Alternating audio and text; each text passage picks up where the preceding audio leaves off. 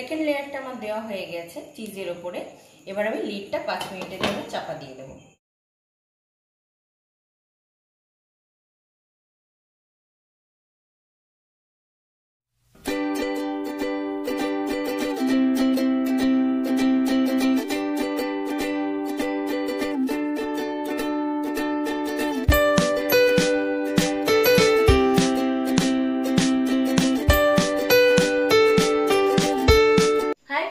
তোমরা সবাই কেমন আছো?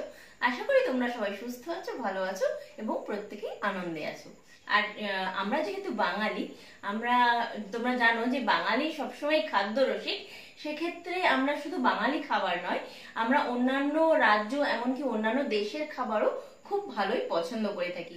আজকে আমি তোমাদের সঙ্গে যে রেসিপিটা শেয়ার করতে চাইবো সেটা হচ্ছে একটা স্প্যানিশ ডিশ, আর সেটার নাম হচ্ছে স্প্যানিশ অমলেট। তো চলো আমি তোমাদেরকে সেটা করে দেখাই। তো বন্ধুরা, আজকে আমি তোমাদের সঙ্গে এই রেসিপিটা দেখাবার আগে আজকে আমি তোমাদের সঙ্গে আরো একটা জিনিস শেয়ার করতে চাইবো। সেটা হচ্ছে, তোমরা জানো যে আমি পাখি ভীষণ ভালোবাসি। তো আমার ঘরে যে ককাটেল পাখি রয়েছে তার খুব সুন্দর কয়েকটা বাচ্চা হয়েছে। তো চলো আমি তোমাদেরকে সেটা ঘুরিয়ে দেখাই যে আমার ককাটেল পাখির বাচ্চাগুলো কি সুন্দর মিষ্টি লাগছে দেখতে।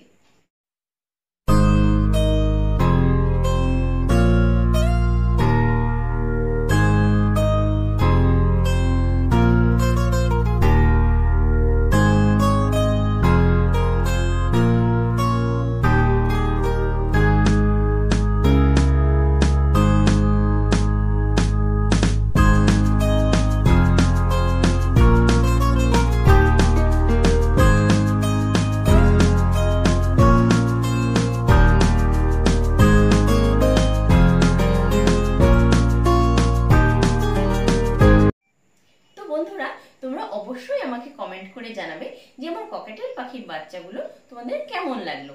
আর তো চলো এখন তোমাদেরকে আমি রান্নাঘরে নিয়ে যাই আর সেই অপেক্ষিত স্প্যানিশ অমলেটটা করে দেখাই। আচ্ছা, স্প্যানিশ অমলেট বানাবার জন্য আমি যে জিনিসগুলো নিয়ে নিয়েছি সেটা হচ্ছে, ছোট ছোট করে আলু কেটে নিয়েছি, এই ছোট ছোট করে পেঁয়াজ কেটে নিয়েছি, একদম ছোট ছোট করে বাঁধাকপি কেটে নিয়েছি, চিজ গ্রেট করে নিয়েছি, ধনেপাতা, ডিম আর গোলমরিচ নিয়ে নিয়েছি। আর এটা ভাজতে আমাদের লাগবে সাদা তেল। প্রথমে আমি ফ্রাইং প্যানে কিছুটা তেল দিয়ে নেব।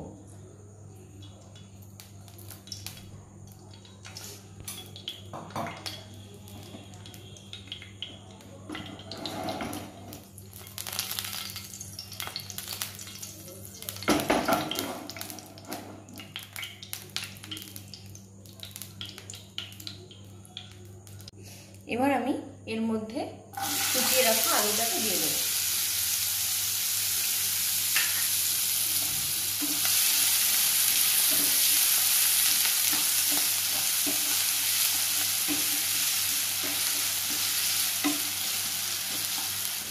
এবার এটা হালকা ব্রাউন হয়ে এসেছে, আমি আবার এর মধ্যে পেঁয়াজ কুচানোটা দিয়ে দেবো।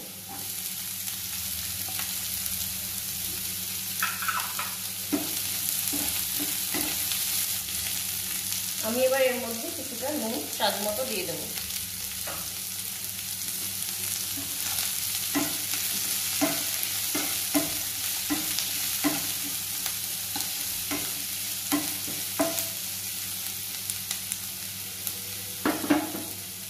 আমি এর মধ্যে কুচিয়ে রাখা বাঁধাকপিটাও দিয়ে দেবো।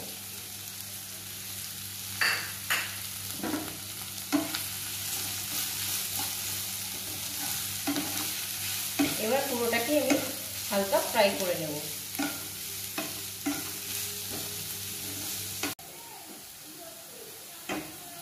দেখতেই পাচ্ছ যে এটা আমার হালকা ফ্রাই করা হয়ে গিয়েছে। এবার আমি এটাকে নামিয়ে নেব।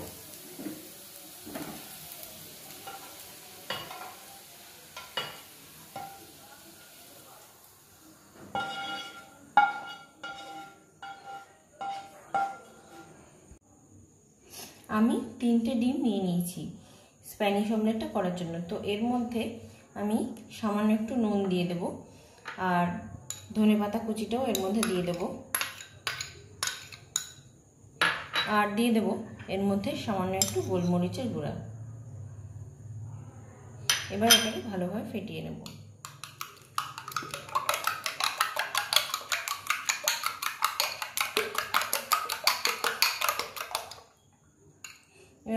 হয়ে গিয়েছে। এবার আগে থেকে ফ্রাই করে রাখা আলু, পেঁয়াজ আর বাঁধাকপির মধ্যে আমি এটা ঢেলে দেব। এবার এটাকে নেড়ে চেড়ে ভালোভাবে মিশিয়ে নেব আমি।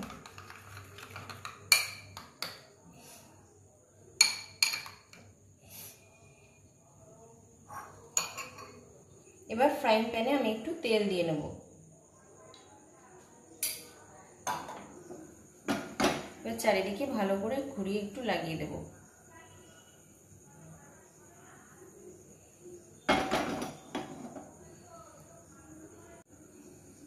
এবার আমি এর মধ্যে এটা ঢেলে দেব।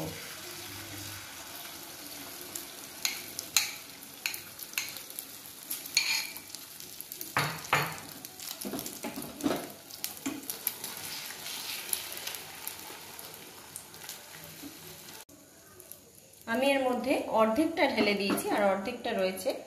এবার আমি এর মধ্যে গ্রেট করে রাখা চিজটা দিয়ে দেব।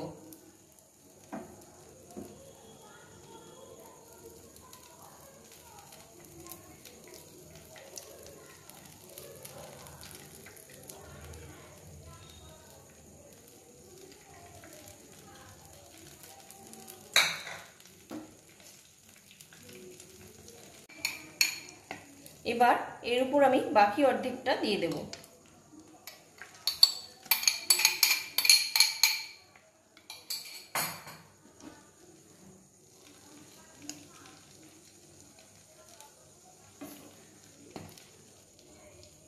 এই রান্নাটা অবশ্যই লো ফ্লেমে করতে হবে।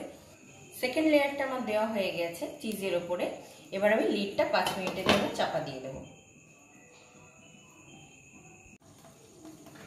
এবার আমি লিডটা তুলে নিচ্ছি। 5 মিনিট হয়ে গিয়েছে।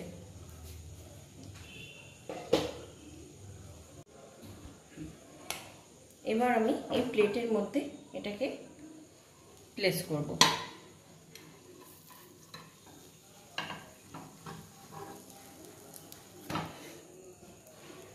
এটা অবশ্যই ধীরে সুস্থে করতে হবে, না হলে এটা ভেঙে যাবে। এবার আমি এটাকে একটু উল্টে দেব। এটা আমার উল্টানো হয়ে গিয়েছে। এবার আমি দেখে নেব যে এটা হয়ে গিয়েছে কিনা। দেখতেই পাচ্ছ তোমরা যে এই পিঠু আমার হয়ে গিয়েছে, সুতরাং আমি এটাকে এবার নামিয়ে নেব।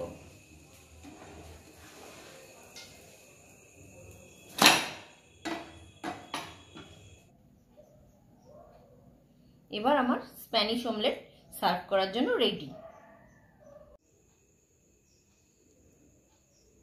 এবার আমি তোমাদেরকে এটা কেটে দেখাবো যেটা কেমন হয়েছে।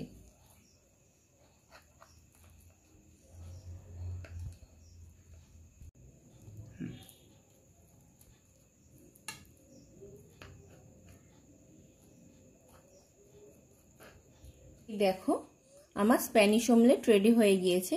আর ভেতরে যে চিজটা আমি দিয়েছিলাম কি সুন্দর মেল্ট হয়ে গিয়েছে।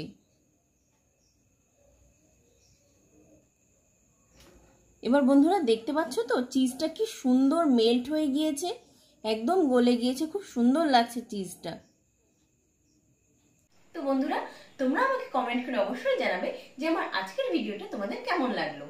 আর আমার ভিডিওটা যদি তোমাদের ভালো লেগে থাকে অবশ্যই লাইক করে দেবে, কমেন্ট করে জানাবে যে তোমাদের কেমন লাগলো রেসিপিটা।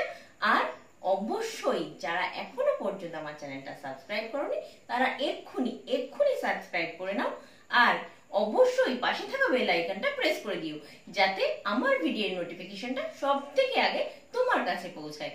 আর যারা অলরেডি আমার চ্যানেলটা সাবস্ক্রাইব করে নিয়েছো তাদেরকে আমি জানাই অসংখ্য ধন্যবাদ। তো বন্ধুরা তোমাদের সঙ্গে আমার দেখা হবে আবার নেক্সট ভিডিওতে। বাই বাই, তোমরা ভালো থেকো, সুস্থ থেকো।